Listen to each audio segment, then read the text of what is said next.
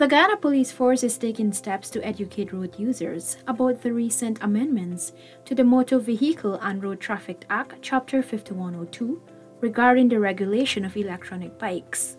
The amendments were successfully passed in the National Assembly on May 10. We are not charging anyone with e-cycles. It is important for e-cyclers to familiarize themselves with these laws to ensure their safety as well as the safety of other road users.